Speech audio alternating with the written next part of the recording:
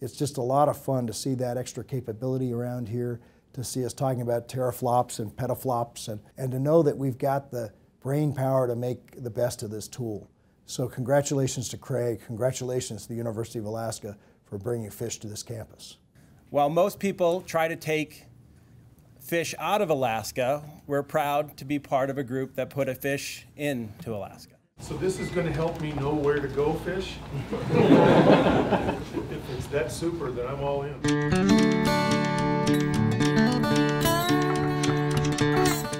We have a 2-cabinet machine that, in theoretical flops, in compute capacity is greater than all those rows of machines over there. And this is, basically one generation beyond. As Alaska's research university, UAF must continue to provide the best tools.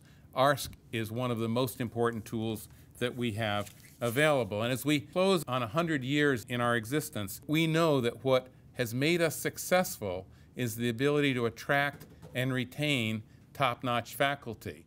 The CRAY supercomputer was procured with 1,152 Opteron processor cores, as well as 48 GPU devices. This utilizes the Gemini interconnect for high-speed communication. It is connected to the external Lustre file system that ARSC utilizes for center-wide high-performance parallel processing. The university uses its computational power consistently to model really complex systems. Living systems, integrated ecosystems are immensely difficult and complex things. And we're really proud of the work the university does to try to understand those systems better. Those systems in the Arctic have a lot more complexity in the rates of change we're seeing in those systems. So whether we're modeling changes in weather, downscaling global climate models to affect the regional models, looking at sea ice and sea ice variations, looking at species changes, looking at the human interactions and human risks, whether it be earthquakes, volcanoes, volcanic ash, tsunamis. We're using supercomputing capacity.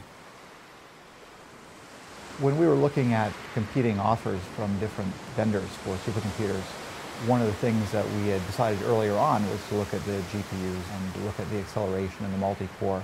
And what we found to be CRAY's distinguishing feature was the software ecosystem that was provided as part of the GPUs, and of course also the general compiler environment, debugging environment, workload management, and so forth.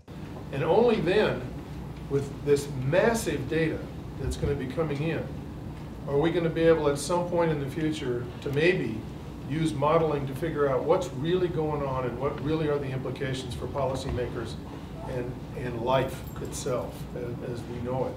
We have been working on ways to make sure we have a powerhouse university, and one of them is to make sure the university has the tools, the investment in laboratories, the investment in the pipeline of people, and certainly the computing capability, the communications capability to do its job of research as well as education.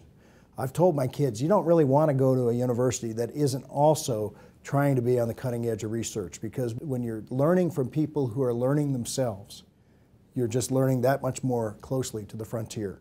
And that's what Alaska needs. The point we made this morning to the Commission was, when the budgets are cut, don't think of this as an expense. Think of this as a real investment, and focus those important dollars that are left, because we in turn are the only ones that have the ability to provide the proof that certain things may in fact mitigate or be able to adapt. And right now it's all speculation. And with equipment like this, we can go in and change that from speculation to data-supported research and provide answers. Someone dies at spawning, but that's not the end of their life. That's the idea I came up with. Their bodies nourish the forest and eventually nourish the baby salmon, our descendants. So, or maybe I can make a circle of life of salmon, and then I came up with the idea of kind of flowing and coming back in an endless circle. We will need to continually redefine what we mean by high-performance computing, because what it is today is not what it will be in 5 years and in 10 years. And so, as noted earlier, the life cycle, we will need to make sure that we're continually renewing this, and I think UAF and UA are committed to doing so.